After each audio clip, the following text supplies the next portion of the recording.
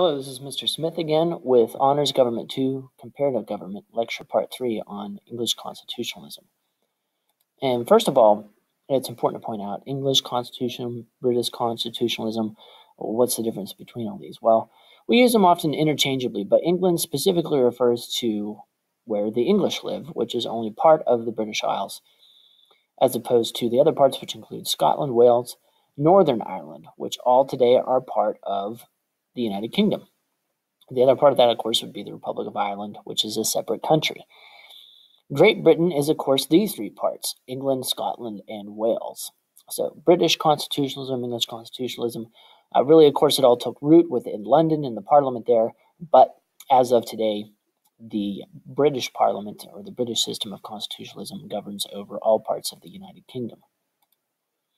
And of course, what we know today about the British system and that we're familiar with from international news is that the Prime Minister is the head of government while the Queen is the head of state.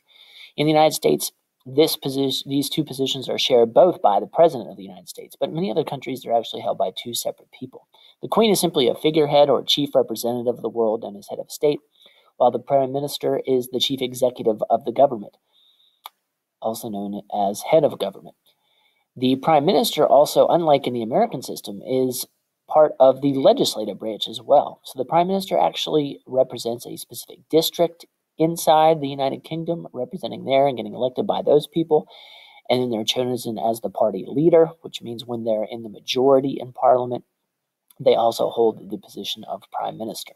So they're both in the executive and legislative branch at the same time. And here you can see some of the Prime Ministers that have existed in the past, with two of the more prominent ones in recent memory: Margaret Thatcher of the Conservative Party and Tony Blair of the Labour Party.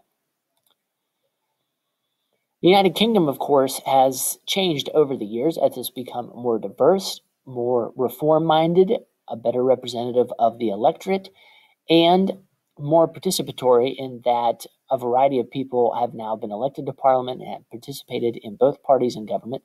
There have been at least two women now that have been Prime Minister, for instance, and there have been people of various ethnicities besides English that have been involved in government, including the Scots, the Welsh people from Northern Ireland, but also others whose family have come to the United Kingdom from other places.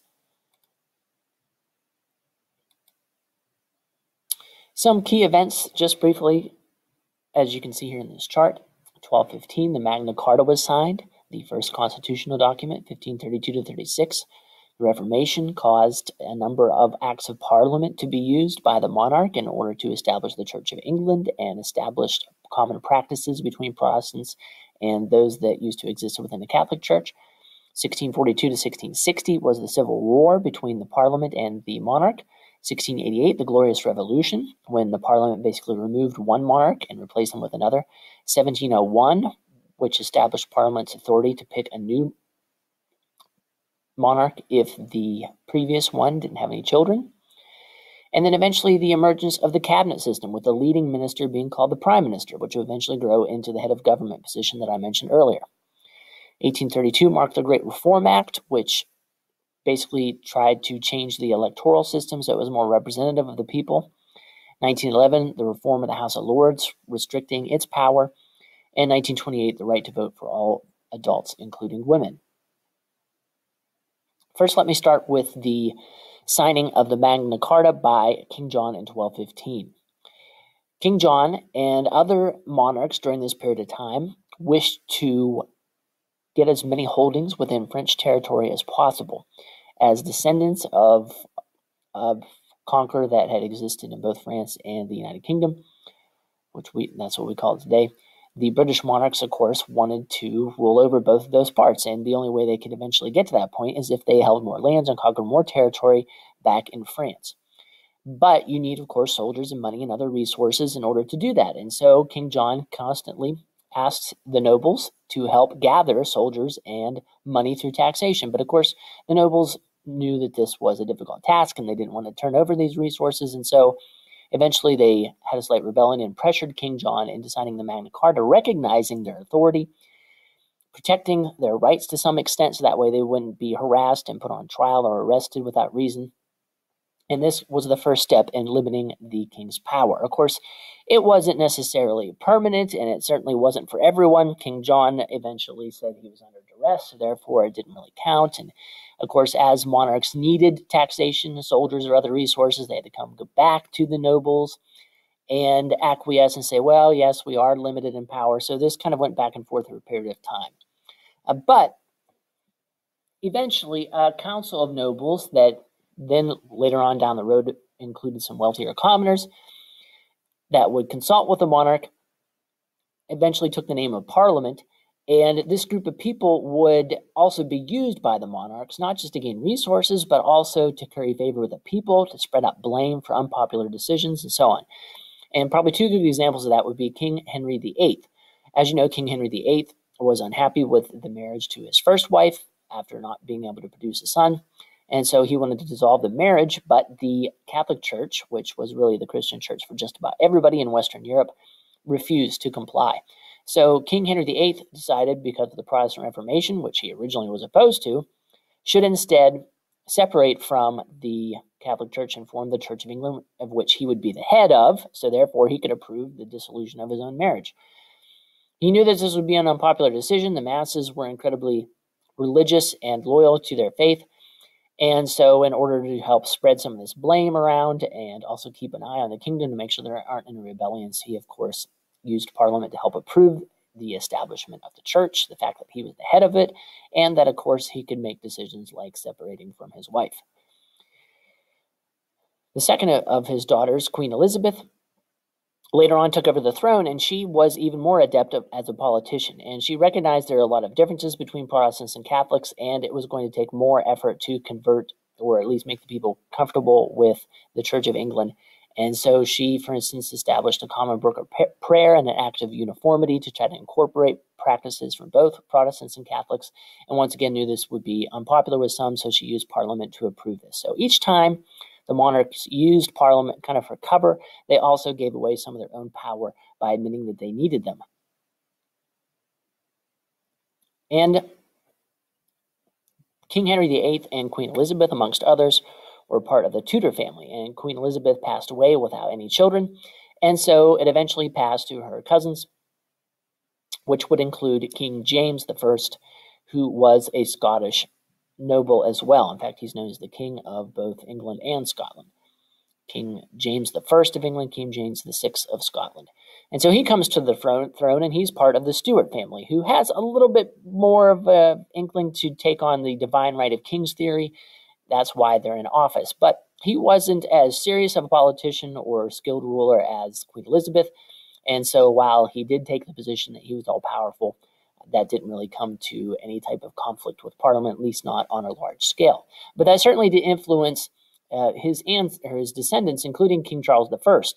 And when he takes over the throne, he takes also the same position that, well, I'm here because God wanted me to be here. This is my fate. This is my destiny. And so he is very reluctant to work with Parliament, and he is facing, of course, rebellions in Ireland and Scotland and other places, and so he constantly needs troops and other resources, including money. And so he constantly has to go back to begrudgingly to Parliament to ask for these resources and help in collecting them. Well, of course, Parliament is not going to acquiesce unless they can take more power, basically, away from King Charles I. And so he ends up dismissing Parliament a number of times. In some occasions, they serve for very short terms, and other times they serve for a longer term.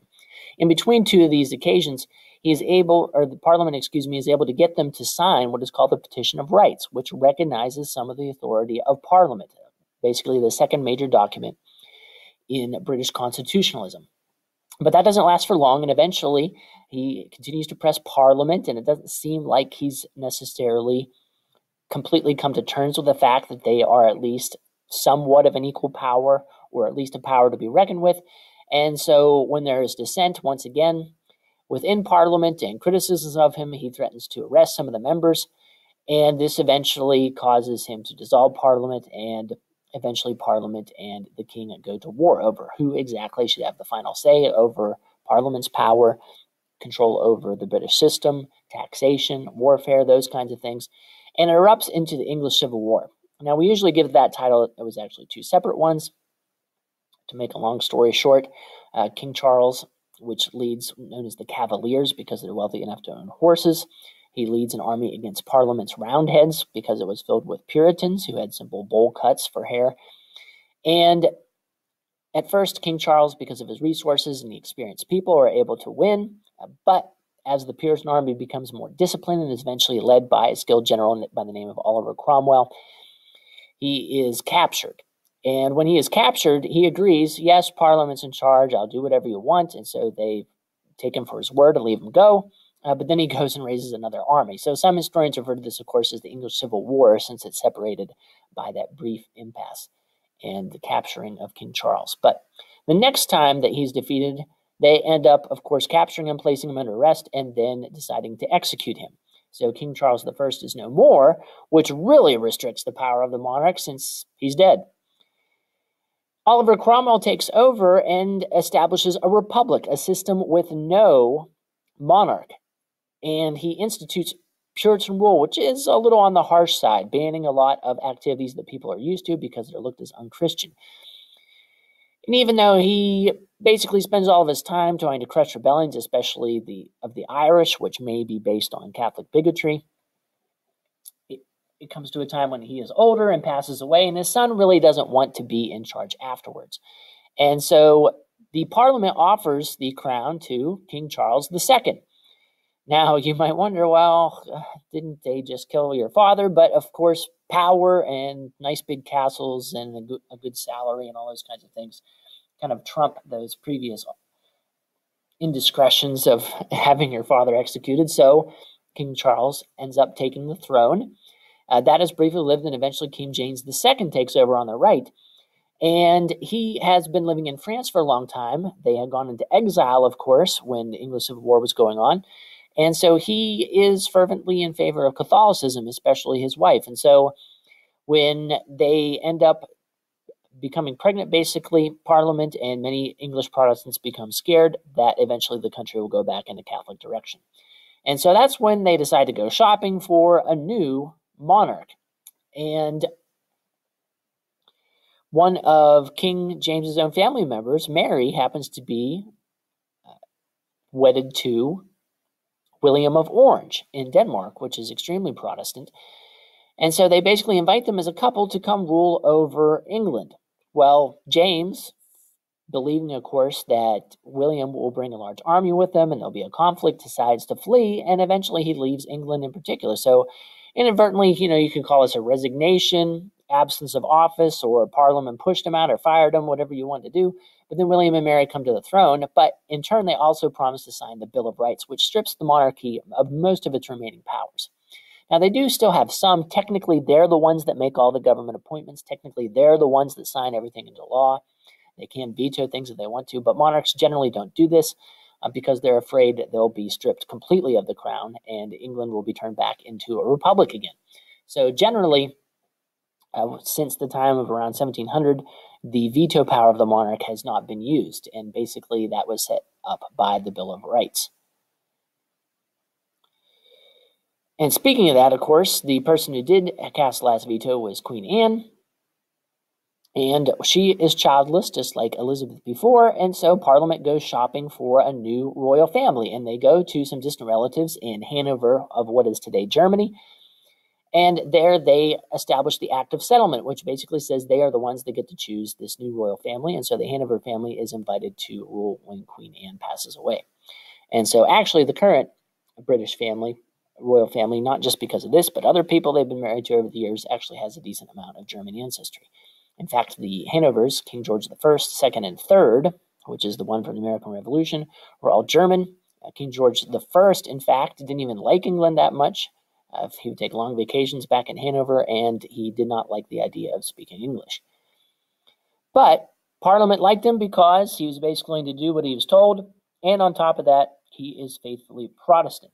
Once again, there's still significant Catholic bigotry inside the country. In the meantime, though, obviously the monarchs have to be able to say, we need to be able to work with Parliament, but there are hundreds of people in Parliament, so how do you manage any type of relationship with them? And so you end up with a key group of advisors, usually in charge of the treasury, like what's called the Chancellor of the Exchequer.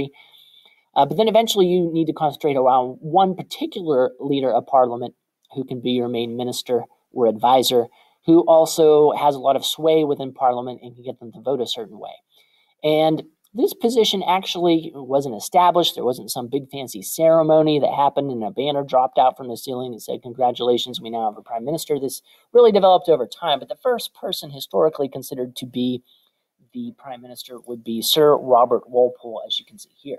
And he had a mastery organization of Parliament, the House of Commons in particular, and had a good relationship with the monarchy, was able to get through public policy, specifically dealing with budgetary matters and the treasury.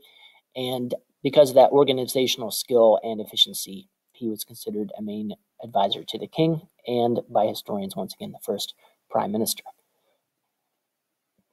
British system would, of course, constantly change. We're already familiar with the fact they had two stages of discovery and exploration and conquering. One would be the colonial era, which included the American colonies. Later on, the imperialist era, which included Africa, India, and other places. And in the meantime, they also experienced the Industrial Revolution much faster than the United States. Northern, what would now be Germany, and Britain experienced an industrialization, what was called the First Industrial Revolution, where they were taking advantage especially of textile machinery and steam engines and other such mechanisms. And this would help catapult their economy along much further. The United States really wouldn't experience this to such a large extent until after the Civil War, although we did see a little bit of it before that, particularly in the North. But this changing economy would also change populations as more people moved from rural areas to urban areas. Towns grew into cities. Cities grew bigger and bigger with tens of thousands of people, which of course created all kinds of growing pains, but also advantages. But it also caused a need for eventually a change in governing as well. One of the problems, of course, is that they never really changed the system of the House of Commons. This is the lower house, which represents the general population of the people, as opposed to the House of Lords, which was obviously filled with aristocracy. The House of Commons districts where each member of Parliament, or MP as they're called, represented a specific boundary, a restricted area, but these areas never really changed as population shifted. So you ended up with members of Parliament representing a rural area with very few people in it, maybe only a few hundred, but then you had a member of Parliament that had 10,000 people in their district. So it wasn't a very fair system. So eventually there was a push in the 19th century, not just in Britain, but other European countries as well, for massive amounts of reform, constitutional changes, more introduction of representative government. And so that's exactly what happened. Starting with the Reform Act of 1832, the British system started to push for redrawing of some of these districts to allow more equal representation. It wouldn't happen overnight, and it would be a slow, continual process over time. And remember, at this point in 1832, there's also a lot of people that still aren't allowed to vote within the system as well. But that will be pushed for. But the British system, like America, is conservative. And when I say conservative, I don't necessarily mean on the political spectrum, but that it is slow to change, and it takes a lot of time and compromise. And really, the next system that would end up being pushed would be in the 20th century. The Beveridge Report was published in 1942, which, as you can see by the headline there, pushed for Social Security, old age pensions, more benefits for the people, and so on. And this would be one of the first major pushes to establish the welfare state, especially after World War II was won. It was said, look, not only our military, but the civilians went through a nightmare, especially the Battle of Britain with constant bombings, the amount of rationing that we had to do to make sure our military had enough resources. So people suffered enough, so the government should develop policies that help take care of them from cradle to grave. And so this started the development of the modern-day welfare state. And here you can see a timeline that would continue to occur from 1942 to 2008. The aforementioned Beveridge Report was published in 1942. The Labour Party already by this point had risen as a major party. It would be one of the two big ones besides the Conservatives. The Labour Party represents organized labor unions in particular, but they're looking out for the working class, so it involved that element of populism. And after World War II is won, they really push, hey, we need to take care of our own people, and that's what got them elected. Interestingly, the war was still going on And Winston Churchill, the previous prime minister, was briefly swept out of office by this Labour Party election. And so we started to see the development of the NHS, which provides hospitalization and doctor services. The Conservatives would eventually return to power, and the Labour Party would beat them again. And we create this back and forth that continues to happen throughout this period of time. And really the big name, if you look down on the list, by 79, Margaret Thatcher is elected, basically saying, hey, even the Conservatives have been going along with a lot of this welfare state, but we need to curtail spending. We need to make sure that we're being fiscally responsible. And we need to make sure that we're not extending social programs too much to interfere with the capitalist system. And counteracting that in 1997 would be Blair. Tony Blair, like Bill Clinton in the Democratic Party, Tony Blair took the Labour Party more towards the center to say, you know what, we need to help keep supporting the people, but we agree with the Conservatives. We need to do so in a fiscally or monetarily responsible manner. And so bringing them toward the center caused them to win multiple elections. And you can see they're in office from 1997 through 2007 when his successor, Brown, takes over. And then, of course, 2008 was the beginning of the economic crisis. This timeline doesn't include some of the other events like Brexit, and I'll talk about that a little bit later. But going back to Winston Churchill, he was the embodiment of the spirit during World War II that believed in a lot of unity in particular, so it involved multiple parties coming together to support the war effort. But as that was winding down in 1945, as I just mentioned, he ended up losing the majority, the Conservatives did, and the Labour Party ended up being swept into office. So actually, the Soviets and the Americans had been working with Winston Churchill, but by the end of the war, they were working with Clement Attlee, who was the Labour Party prime minister. And so that is extremely possible within the British system, that when an election happens, they immediately move the opposition party into leadership. And why they're able to do that is the opposition party has a leader of the party, the opposition leader, that if they win the election, they automatically become the prime minister. And the opposition party also has a shadow cabinet. And so I mentioned the Chancellor of Exchequer, which is similar to the Secretary of Treasury here in the United States. The opposition party has a shadow Chancellor of the Exchequer. They have a Secretary of or Minister of Defense, and the opposition party has a shadow Minister of Defense. They call them ministers instead of secretaries, like we do here in the United States, or at least in common phrasing here in America. That's what we use, the word minister, as opposed to secretary. But anyway, that way that the opposition party, when they win, they can just move their entire cabinet and start leading from day one after the election. That's unusual because the American system, as you know, there's kind of a lame duck session in between the election and when the new president or Congress or at the state level governor or his administration or so on are actually sworn into office. And so that period of time is a lame duck session where there are possibly people that lost their jobs, for instance, in the election, are still sitting around in office. That doesn't really happen within the British system. But Winston Churchill will eventually come back into power, so it is possible, as long as you're still leading the party, to become prime minister again later on. And it's really up to the parties if they place any type of limitations on that. But Winston Churchill, he was the embodiment of that conservative patriotic movement that existed because of World War II and continued to exist for a period of time. It was based on respect. It was based on traditions. Winston Churchill was part of this proud middle class, but also had some noble connections. And so this old traditional system that people had deference for, to tip their hats toward, to believe this is just the better system, this is what makes us civilized and so on, that continued to keep people in line despite some of the misery they suffered during World War II and some of the post-war recessions that occurred. There was the condition, of course, too much coal burning and pollution that caused this really thick, disastrous smog that was harmful to people's health, that really cluttered the air and you couldn't see even really in front of your face for days on end. So when all these problems happened, people continued to respect the government and its institutions because they had this deference toward it. And that would continue for a period of time, but it wouldn't continue forever. British civil participation is still really high, and it's respectable, and its citizens participate at a great level. But starting in the 1970s, we started to see a change with the outlook. Just like in the United States, there are many criticisms of civil rights and pollution and the lack of equality of women and feminism and Of course, the view that Britain was still too involved in an imperial manner, sending troops throughout the world, too involved with the United States' war games in the Cold War with the Soviet Union. And so because of some of that distress, there started to be some upheaval. And the same as in the United States, because of Vietnam and Watergate, there was a little bit of depression that existed within the political culture and a decline a little bit in British patriotism in the 1970s. Now, political parties' primary vehicle participation for over 100 years. The parties pumped out manifestos or platforms.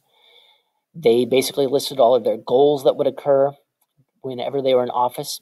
The Labour Party or the Conservative Party has won all of the elections since World War II, even though there are some sizable third parties.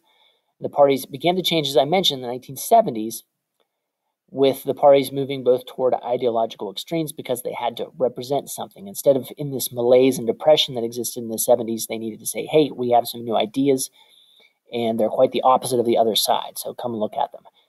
And all major parties have become catch-all parties because as we end up with these two behemoth parties, just like they are here in the United States with Republicans and Democrats, they're often called umbrella institutions because they cover so many people and so many ideas. Britain also continued to face new economic issues with the 70s, and that would be the fact that they started to decline in economic prominence. Here you can see in 1939, their international rank in gross national product per capita, which is the total amount of money or value of the goods and services produced divided by the number of people in a country. Here you can see in 1939, they were in second place. By 1960, they were still in the top 10, but by 74, they had dropped to 14th. 18th in 1995, 14th in 2000. And even though they made some progress and they're back up to 8th, that's still a far cry from where they started out in 1939. This, of course, goes along with a decline in manufacturing, outsourcing of jobs to third world countries, increase of finance and services, which don't necessarily always pay that much, and they certainly don't need a lot of those working class factory jobs for the people.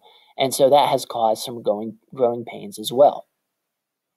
And this is just a chart of the prime ministers. And there you can see whenever there's a prime minister from a particular party, that means their party's in the majority. And there you can see it's gone Labour, Conservative a number of years, but that's just because of a change in leadership.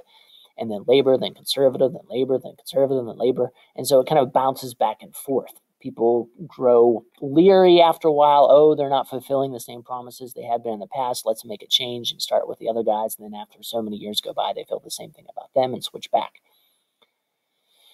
But probably the two people that broke them out of this malaise and out of the old party tricks would be Margaret Thatcher of the Conservative Party and then Tony Blair of the Labour Party.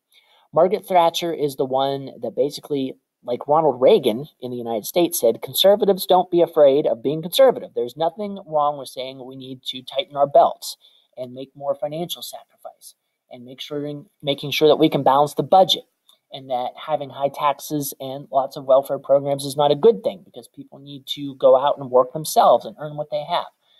And so this British system that had been allowing the welfare state to develop all those previous years in some way or another didn't necessarily get the overwhelming endorsement from the Conservative Party, but they kind of gave their nod to it. But now she's starting to say, wait, we need to start restraining this. She wasn't saying end the National Health Service, but she was saying we need to restrain growth in the welfare state and try to pull back from that sum. And Thatcher was actually in office for a considerable period of time.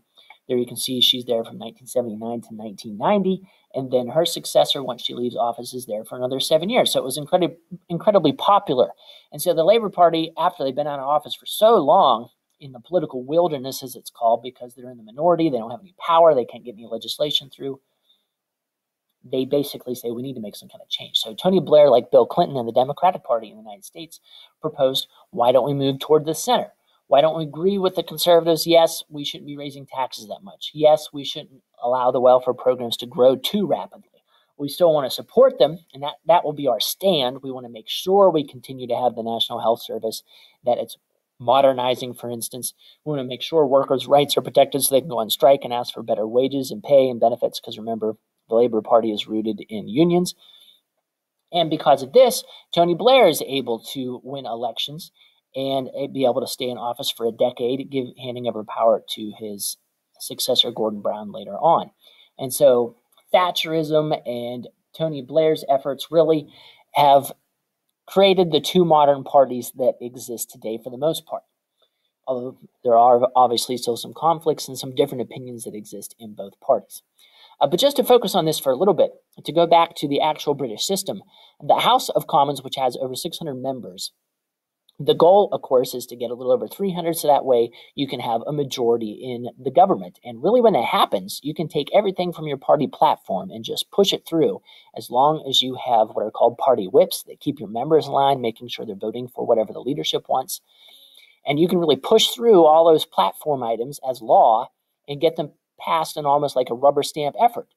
And that's why it's so frustrating, for instance, for the Labor Party for a long time to be in the minority, because you really can't do anything about this except speak out and participate in debates and vote against them, but otherwise you're going to lose each time. The British Prime Minister system, therefore, seems very powerful, and it must be easy to get things done, unlike the President, which has to work with Congress. I mean, the President isn't part of Congress. He can't officially propose laws himself. So it must seem like, oh, being Prime Minister must be pretty easy. But there's some reasons why it's not, why it's disadvantageous.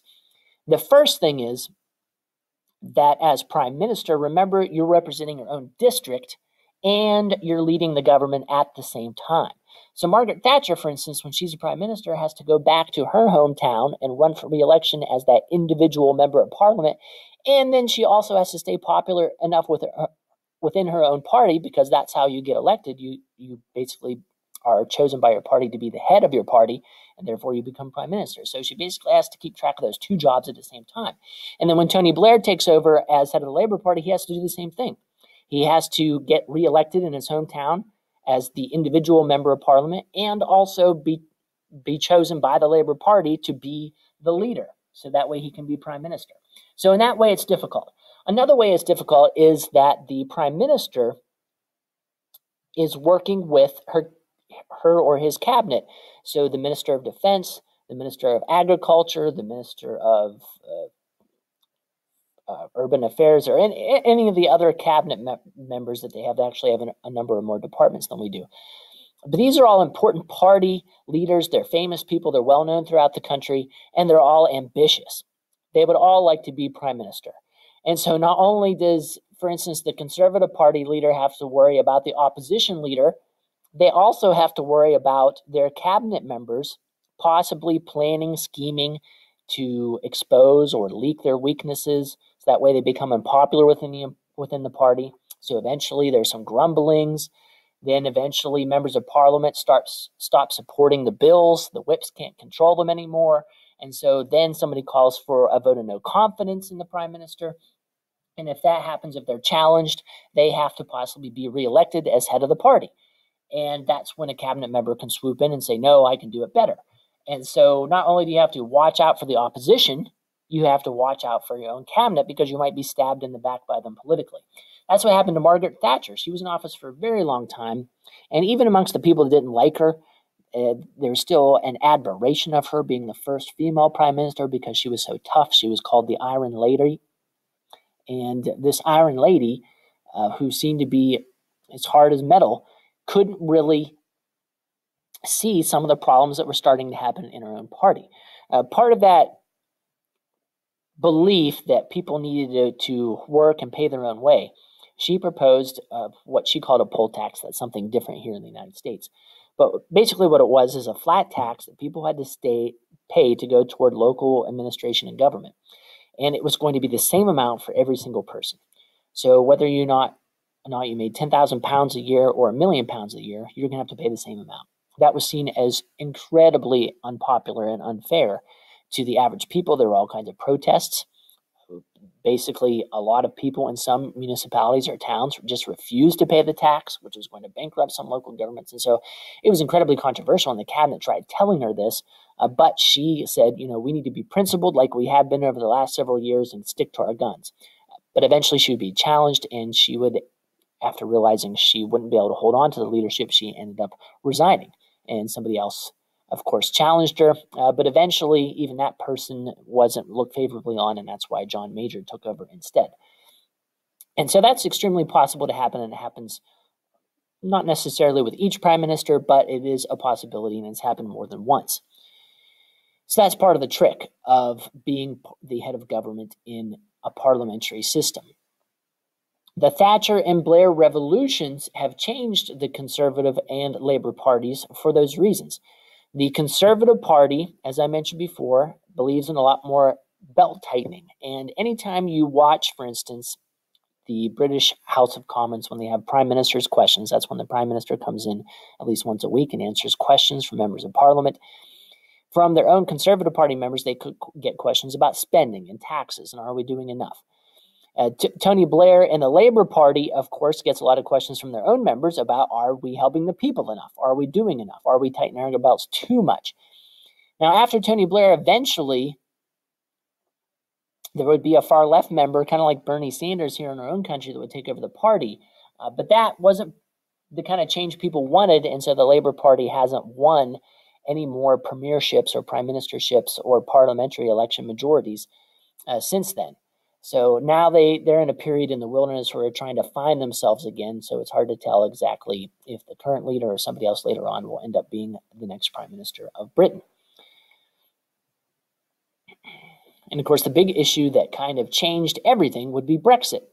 Britain has belonged to the European Union for a long time. The European Union was originally started by Western countries as an effort to open up trade for things like steel and coal in the midst of the Cold War, because they wanted to have good economies, so that way they would be able to compete with the Eastern Soviet bloc.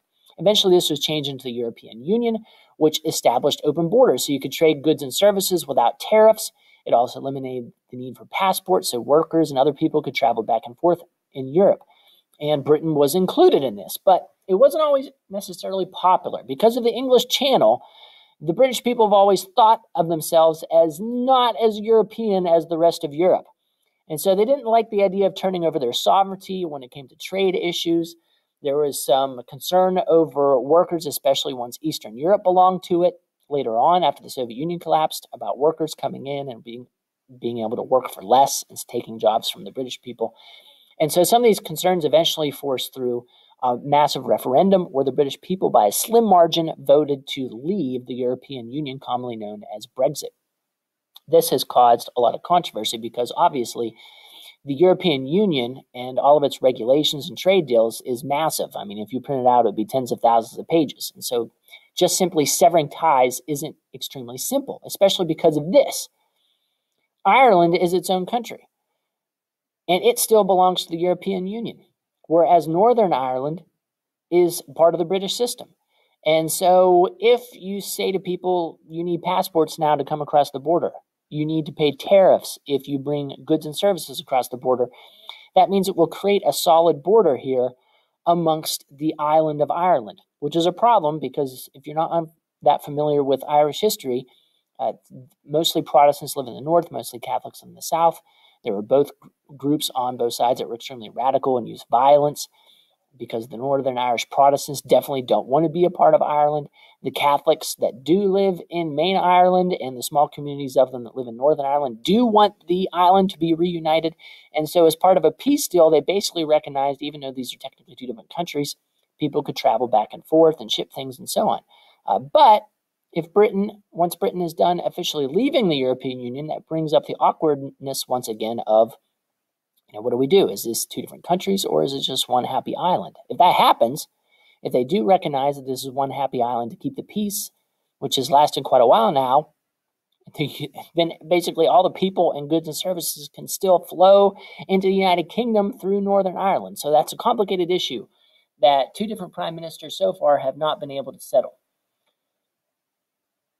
Now let me talk briefly about the political parties. I've already mentioned Labor, of course, which is similar to the Democratic Party in the United States, left of center.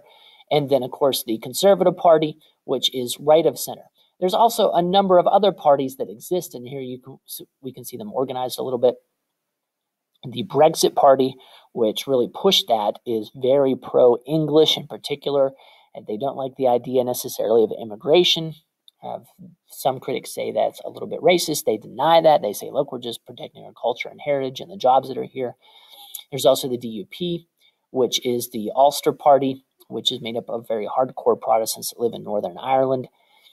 And then there's Sinn Féin, which is the left-wing Irish party that exists both in the Republic of Ireland and Northern Ireland.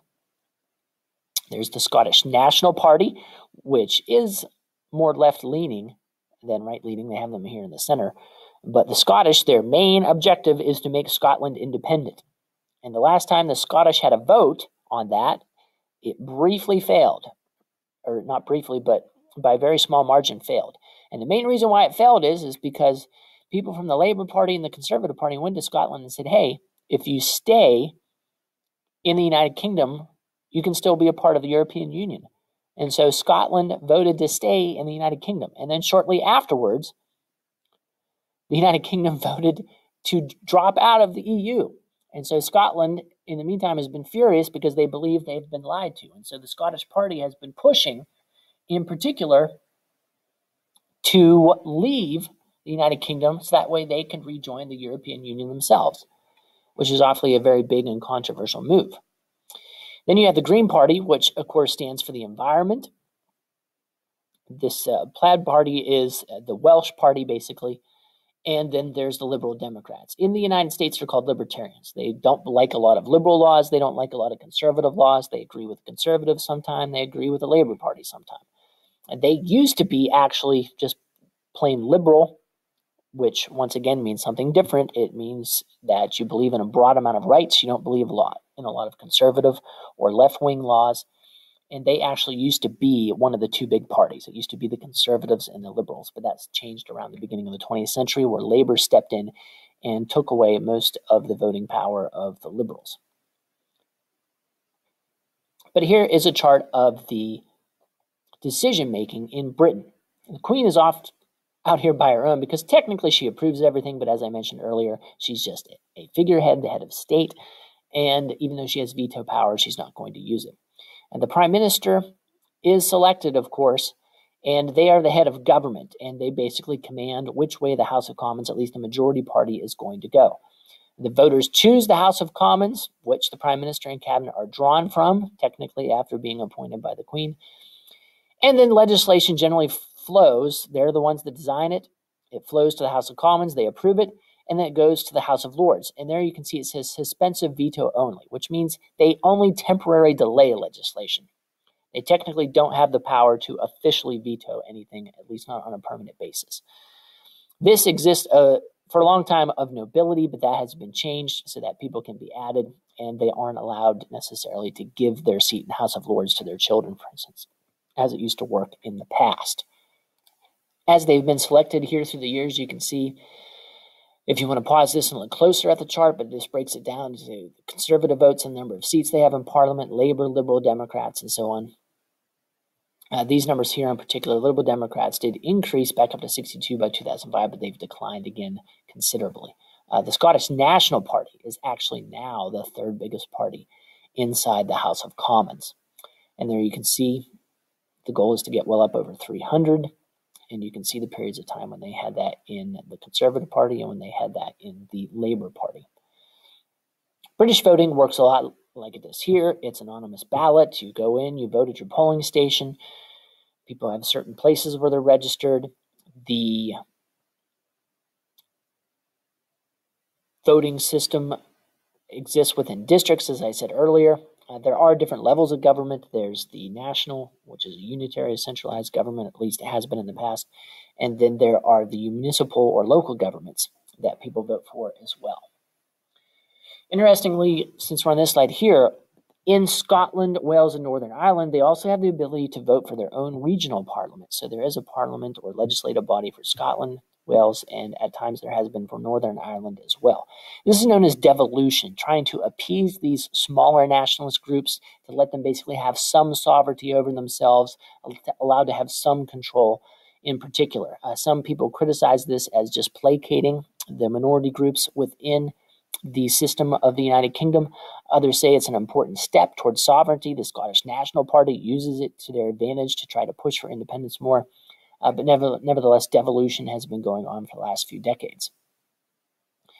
When it comes to voting, the changing role of class and gender in British politics, as you can see here by this chart, ranging from 1974 to 2005. The percentage of voting Labor has dropped as the number of unions have dropped, for instance. And you can see there's a big decrease because a lot of union members are actually voting Conservative, for instance, in 1983. And the number of women, or at least the percentage of women voting for the Labor Party, started out at 35, down to 26. Once again, the popularity of Margaret Thatcher, and slowly going back up, and it's been coming down a little bit. And here are some other differences, just to go over some of the terms.